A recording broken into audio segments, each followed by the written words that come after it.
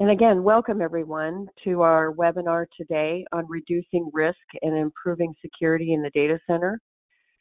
We are recording this session and we'll send out the recording at in the next day or so, and handling Q&A at the end of the session. So be sure and type in your questions during the session and we'll get to as many as we can. With that, I'd like to hand this over to Mike Schmitt. Mike, are you there? Great, Karen, thank you very much. And thank you to everybody who's joined us today. I'm excited to go over some things about how Nlyte can help reduce the risk and improve security, not just in the data center, but across the entire compute infrastructure. Next. So my name is Mike Schmitt. I'm the Senior Director of Marketing here at Nlyte. Today I'm joined with Anthony Vicinelly, who is the Technology Director for us. Also previously he was at Application Security, Inc., which gives him a great pedigree to be participating in today's conversation. Really kind of the focus is the compute infrastructure, data center, edge computing, your colo locations are really the backbone of any business or organization. Yet they're constantly at risk from outages and hacks. A bigger problem is that companies just don't have full visibility across the infrastructure and don't have the ability to control what they don't know they have. Next. I'm going to talk a little bit about Nlyte, just so we get who we are for those of you that aren't familiar. And for the rest of the session, Tony will be taking us through his conversation. So Nlyte is a leader in data center infrastructure management.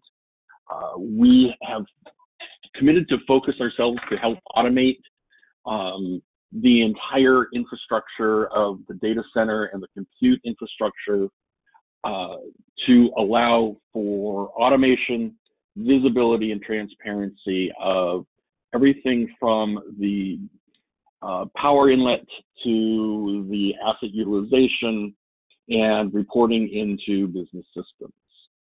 We cover everything from literally the dock to decommissioning of assets within the infrastructure and tying into multiple business systems, whether they be CMDBs, your ITMS systems, and even other business intelligence systems. Next. Nlyte is proud to support hundreds of customers across the globe. We have some of the largest, Fortune 500 companies that we do business with in everywhere from small data centers to multinational, tens of thousands of racks and assets under our control. Nlyte has always been singly focused on doing this for our customers. We haven't diversified into other aspects of the IT infrastructure. We focus entirely on creating a perfect visibility of the data center. And as such, we've got a pretty cool record of about 98% retention rate of all of our customers over a 14-year period of time. Next. So Nlyte supports 4 primary products. We have Nlyte Asset Optimizer, we have Nlyte Energy Optimizer, we have Nlyte System Utilization Monitor, and we have our Discovery application. Discovery application and the Nlyte Asset Optimizer will really be kind of the underpin of what we will be talking about today. These products, as I've mentioned, really help to give you a visualization of what is in your infrastructure, what's going on in your infrastructure, and helping you identify opportunities and potential problems. It allows you to manage through automation of workflow and other redundant activities, and provides a comprehensive database to allow interaction with other systems to create reporting, not just at an IT level, but at a business level. Next. So humans are the greatest risk, right? Whether it's intentional or unintentional. Tony, you've had a lot of experience with this. Why don't you share, your thoughts on this? Yeah, absolutely, Mike. Thank you so much. Yeah, unfortunately, humans are the greatest risk. We are trying to capture so many things, so many moves, adds, and changes throughout the data center. We have undocumented equipment. We have changes that are being made unauthorized, again, undocumented inside of the data center. And we're trying to get our arms around this problem. And the challenge is the environment continues to get more complex. As we're looking at our data centers, they're becoming more virtualized. They're becoming more of a hybrid solution where certain things will live in the cloud, certain services are moved to the cloud. There's compute in the cloud, storage on premises.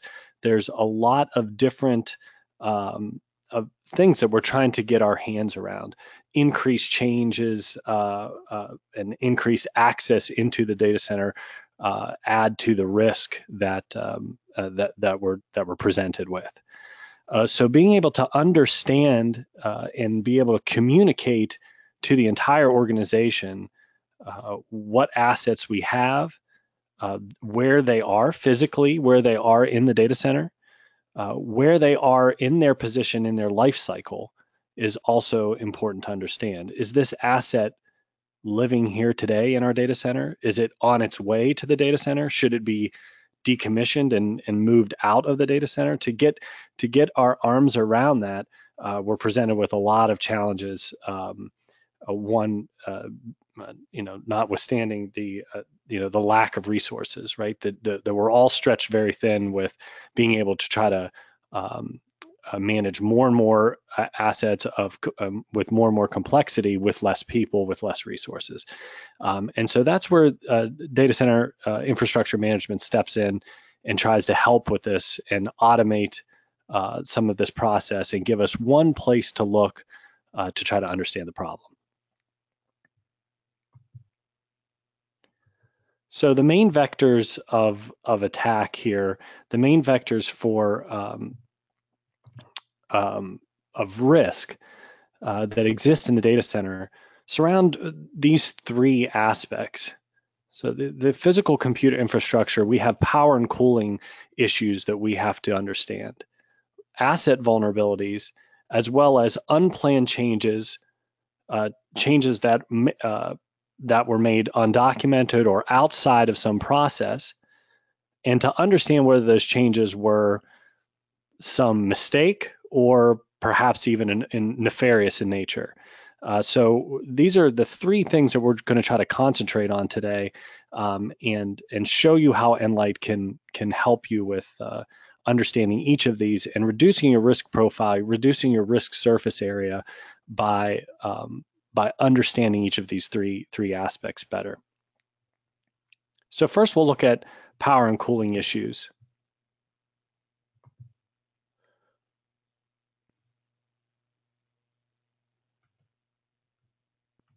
So first, if we look at how we're doing these things today, how we're trying to understand something as complex as the data center, a lot of this is done manually today.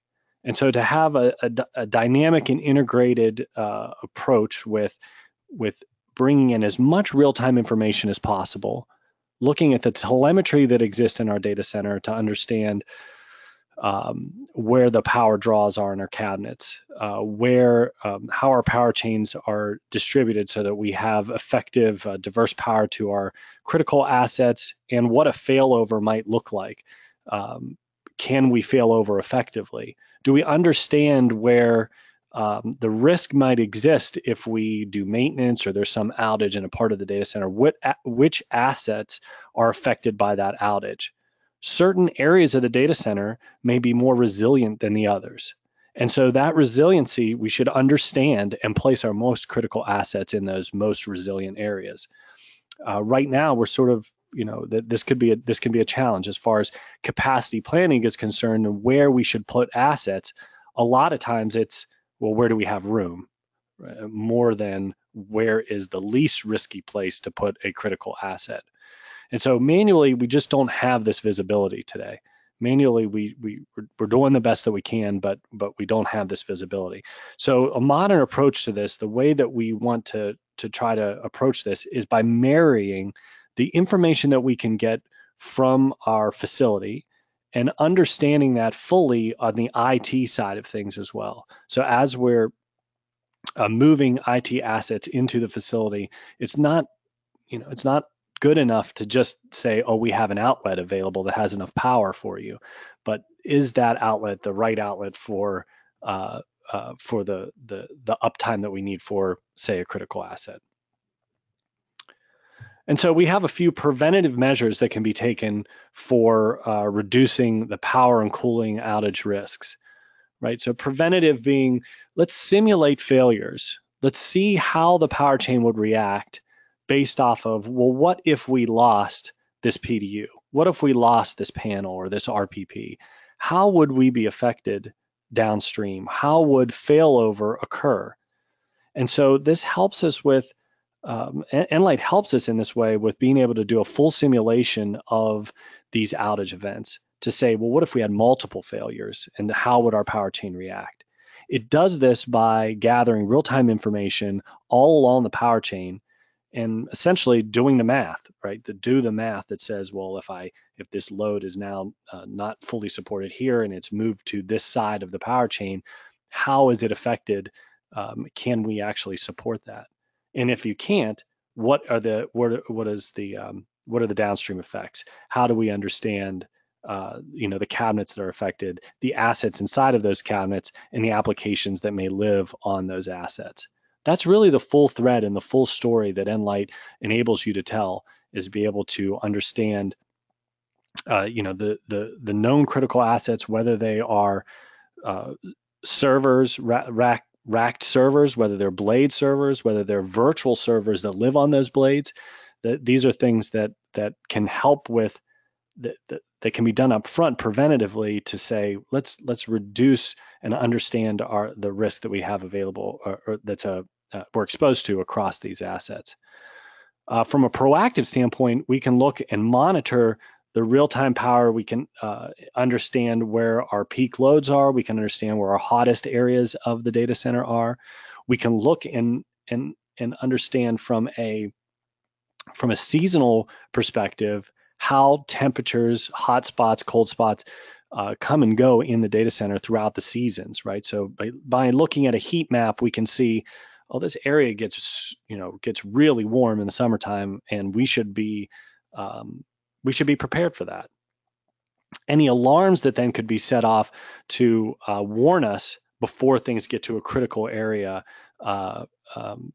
will be helpful as well, right? So those preemptive or escalating alarms that could say, well, you know what, you're getting into a very risky area here as far as right now the draw in these cabinets or the temperature in this row is reaching an area where you need to respond. You need to bring some more cooling into that area, or we need to reduce the heat or reduce the draw on those cabinets before things get too bad. As we look at, the second part of this, it's, asset vulnerabilities. Being able to get a full, your arms around where everything is, and the posture of where of those things once we find them. So to be able to proactively discover assets all across the network, and be able to reconcile that with your documentation. In this case, Nlight would be your documentation, right? You would have a representative set of where you believe all of your managed assets are. Discovery can come through and validate that for you, as well as maybe find the outliers, find the things that have not been documented, or the things that have been documented but then have been removed in the real world, right? That they may not have been updated. So having this one place where we can see all of our assets is a must. And there are several regulations that have now been placed that have been put forth that say that you must do this, right? You must have an accurate inventory of all of your critical assets. The data center falls into into critical infrastructure, right? The data centers that are owned and operated by the government fall under that critical infrastructure definition. So we want to make sure we understand that. We also want to understand those assets and what their posture is, whether they have outdated software or firmware on them is important. So without having that updated firmware or firmware that might have known vulnerabilities, we open ourselves to a vector of attack, whether that is through a mistake or whether that's through a true attack. We want to make sure we try to close those loops, or at least understand where that risk is. And so then that allows us to understand that difference and be able to prioritize where we can patch. Proactively, we want to start to make and understand our process better and weave that process into how we do our everyday work, making sure that the documentation is not an afterthought. The documentation of a change is not outside of some process or it happens somewhere else, or I'll write that down and get back to it. The documentation is how we work every day, and Nlight allows you to bring that, extends that to the user, so that you can just update, make your moves and changes, and presents you with the asset that you're changing, bringing you as close to the asset as possible to be able to document that change. Whether it's I'm updating the use space, I'm updating the position of this server from, it was in staging and now it's in production.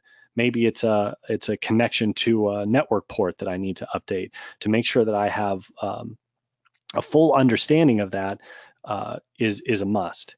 And Nlight can help you weave that into your existing change management process through integrations that we have with change management tools like ServiceNow, Remedy, HP Service Manager.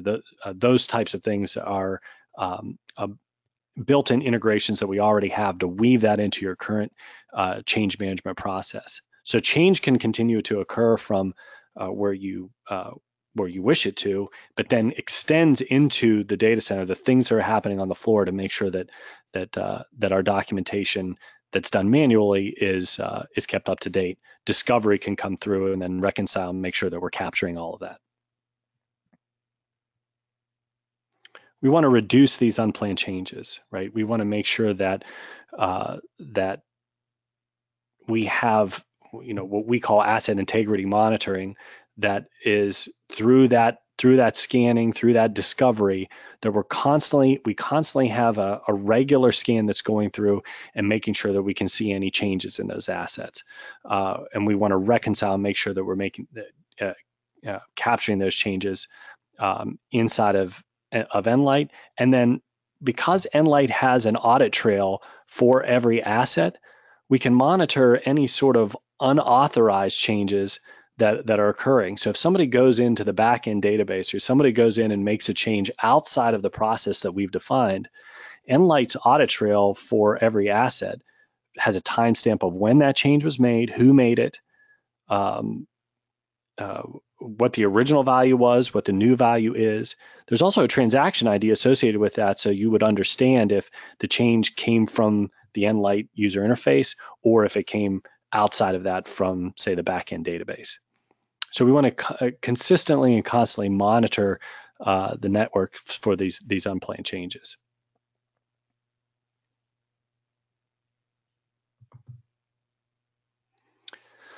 So we have a risk accountability checklist here that will help us sort of understand some of the things that we need to make sure that we're doing to secure our data centers, to make sure that we understand the risks that we're exposed to. That's those two things. Making sure that you're proactively addressing each of these is important, but just to have an understanding of your risk is part of the process as well. So we're going to continue to do this through making sure we have a complete IT hardware inventory, and we want to make sure that we're managing this managing these assets through a process, and that we have a plan for any contingencies, right? Anything that we might not be able to bring into the fold, or we want to make sure that we understand that risk fully to plan for contingencies. You'll see a couple things here as far as standards, HIPAA and DCOI. These have been extended, or I should say defined for us through NIST framework, through the Data Center Optimization Initiative that's being put forth by the Office of Management and Budget, that are defining exactly what optimization means, exactly what you need to do from a risks framework to secure your data centers. So something like the Data Center Optimization Initiative, while it is needs to be enforced by government agencies, it does have a lot of valuable things that commercial industry can use as well as a guideline, a place to start.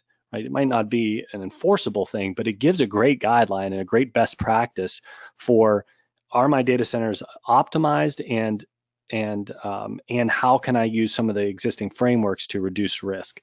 Those things are already defined.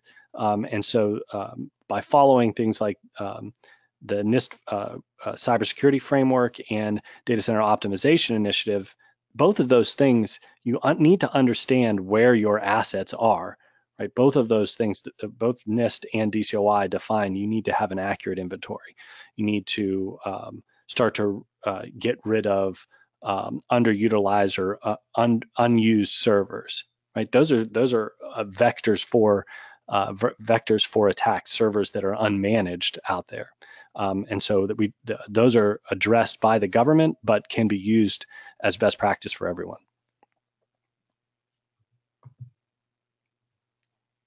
So just in summary here, that Nlight has several ways to help you reduce the risk and better understand the full picture of your data center. The days of managing this information through spreadsheets, unfortunately, now the problem has become so large and so complex that we just cannot keep up with the change. And so every time we go to refer to our spreadsheets and ask them the questions that we need answers to very quickly, we can't lean on them with confidence, because we know that they're not up to date. We know they're not accurate. They just and they can't give us the resolution back that we need. We need to understand all the relationships between assets, how they're connected to networks, how they're connected to power, and related to one another, to be able to fully understand the risk that we're exposed to. So looking at a source of truth for all of the assets, like Nlight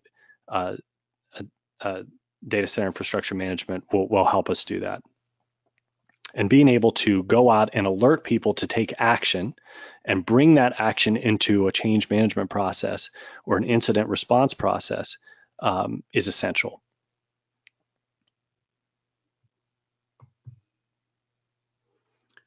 So I think we have just thank you very much. Yeah, sure. Yeah. Go ahead, Mike. Sorry. Yes, sir. Go ahead. Yeah. Thank you very much. We do have a little bit of time, and there's been a lot of interest. So in the time that we have left, we will try and close this up at the bottom of the hour.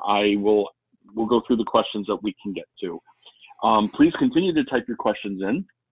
Those that we can't get to, we will follow up individually with you and make sure that all of your questions are resolved. First one is from Pradeep. I am facing multiple government mandates, including DCOI, and continuous monitoring. How can Nlight help? So DCOI, specifically, Nlight has a data center optimization initiative dashboard that you can look at all 5 metrics in one place. So all 5 of these metrics can be provided natively through Nlight. So when you're looking at Nlight server utilization and monitoring, that gives you that server metric, that CPU utilization metric for unused servers. being able to get those under control and understand, where some of those zombie servers, as people say, or orphan servers that are no longer managed, that are producing heat and using power but aren't used anymore. We want to try to get rid of those. Also, because they're not being managed, they may not be included in our patch management either. And so we want to get rid of those as soon as possible. The DCOI metrics tackle those things. So the CDM, so continuous diagnostics and monitoring, that is put forth by Department of Homeland Security, says that you need to secure your critical infrastructure. The data center falls under that critical infrastructure definition. And so we need to have an accurate asset inventory to do that. Discovery provides that for CDM as a CDM requirement to actually go out, find those assets, not only that they're on the network, but then a representation and an understanding of physically where are they in the world, right? So Discovery tells us that it's out there. Data center infrastructure management visualization tells us where it is. And so and so that gives us that full picture of that the DHS is requiring.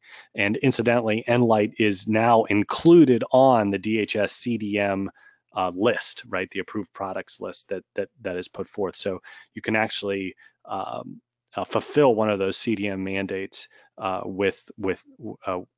using Nlight. It looks like we have time for one more question. This came in from Sandy.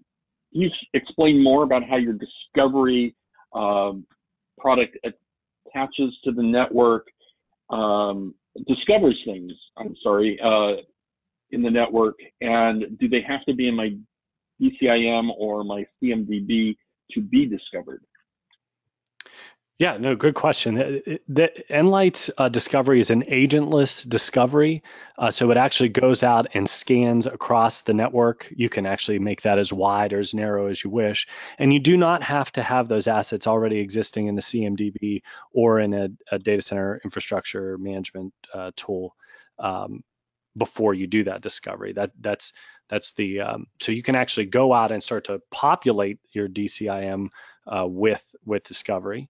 So you do not need either of those things to go out and do an accurate inventory. It's an agentless scan that can go out, that you can tailor to be, as I mentioned, as wide or as narrow as you wish, or as focused on particular assets as you'd like. We would be happy to do a detailed product a demonstration for anybody interested in Nlight Discovery, where we can really get down into the nuts and bolts of how Discovery works. But it's been really helpful for people that have maybe a data set that they're not either they don't trust fully, so they can use that you can use Discovery as a reconciliation, or you can use it as, let me go find everything out there and use that to get started. Either one of those are possible. Great. I want to commit to everybody that we will follow up on the rest of your questions. In the meantime, if you have any questions or want to learn more, please visit us at nlight.com or send us an email at info@nlight.com. This ends our webinar today. Thank you.